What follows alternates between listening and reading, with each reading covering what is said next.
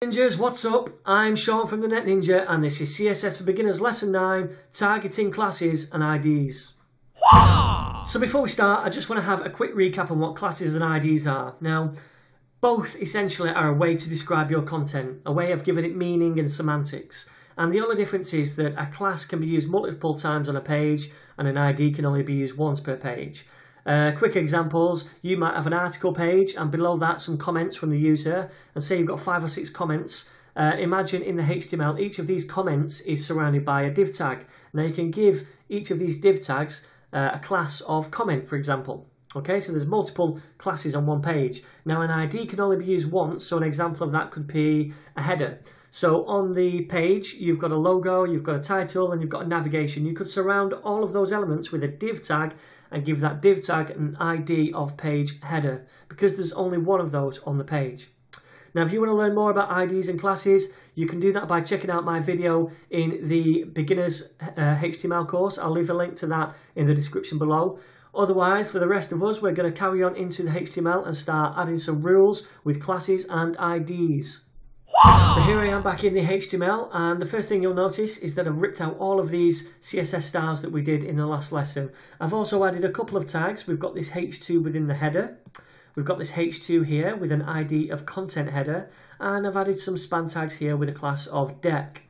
Now, we learnt in the last lesson that we could target elements, and we're going to do that first. We're going to say H2, and we're going to give them a font size of 24 pixels. Okay, and now we know that that is going to say, hey, go and find every H2 in the page and style them this way. Give them all a font size of 24 pixels. So it's going to look for this H2 and it's going to find this H2 as well. Style them exactly the same. Now we might not want that. We might want this H2 here to be slightly different, a bit smaller maybe because it's not in the header, and we can do that. We can target it using this ID. So the way we do this is by starting our selector with a hash symbol or a pound sign, however you want to call this little symbol here. We always start an ID selector with that. That says to the CSS, hey, this is an ID that I'm looking for. And then what we do is we put the ID name, which in this case is content header. So I'll just write that in, content header. And then that is saying to the CSS, look, I'm looking for an ID, because I'm using this hash symbol, and the ID I'm looking for is content header, which is here. So go and grab that element there and then let me style that in the declaration, which I'm going to do now. So I'll open my curly braces and close them, and then I'm going to give these a smaller font size, which is going to be 18 pixels. And you know what, I also want to give these a colour of red. So what we're doing here is overriding this H2 style. Okay, the CSS works from top to bottom, so it starts here at the top. It says, okay, I found all these H2s, this one here and this one here, and I'm going to give them a font size of 22 pixels. Then it finds this rule here, which I've just minimized. And it says, okay, well, I've got this ID symbol here, so I'm going to go and find an ID of content header, which is a H2, and I'm going to override this H2 rule by giving it a font size of 18 pixels and then a colour of red. So let's save that now, make sure it's worked. I'm going to open up the contact page in a browser, in Google Chrome. And there we go, this is the H2 in the header, and this is the H2 with an ID of content header, which is red and smaller. So that's worked, brilliant. So that's how IDs work. Now, the next thing we're going to do is look at classes.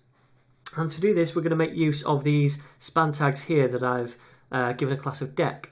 Now, first, again, we're going to style them all in one rule by targeting the span elements. And again, that's saying, look, go and find every span tag on that page, which is all of these 4 here, and style them this way. And I'm going to make them display block. You won't know what this means yet, but don't worry about it. And give them a colour of blue. So all the span tags, display block, and give them a colour of blue. So I'm going to open this up again in a browser. Take a look first of all. Google Chrome. And there they are, these 4 here. These are the span tags, they're all blue and displaying block. Now display block just means let them all display on a new line essentially. You don't need to learn about that yet, I'm going to cover it later. But just bear in mind that that span rule that we've just applied is targeting all of the spans. Okay, now what we want to do is style these class ones differently. And to do that, we can apply a CSS rule which targets this class here. And because there's multiple classes of deck, it's going to grab every element with a class of deck and style it the same. So the way we do this, the way we style a class tag, is to start it with a period or full stop, depending on where you're from.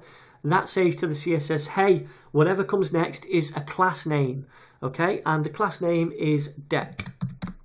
And that's it. That's a class. So the CSS is going to look for every class of deck on this page, and it wouldn't just be these spans. I could give this P a class of deck as well, if I wanted to.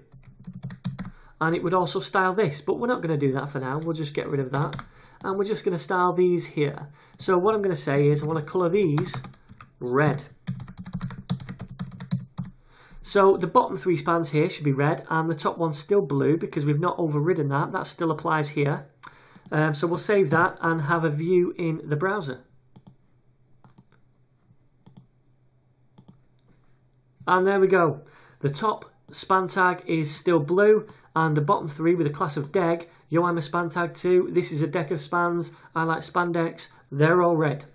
So hopefully now you know how to create a ID in a CSS rule. You just put the hash or £sign at the start, and then the name of the ID, and then do your declaration. And you also know how to target a class. You just put a period or full stop, however you want to call it, at the start, and then the class name, which is deck in this case. And then you style it in the declaration. So if you have any questions whatsoever, feel free to comment below. I'll answer all of those as soon as possible. Don't forget to subscribe if you like these videos. There's another one coming very soon. I'll see you guys in that one in the next movie.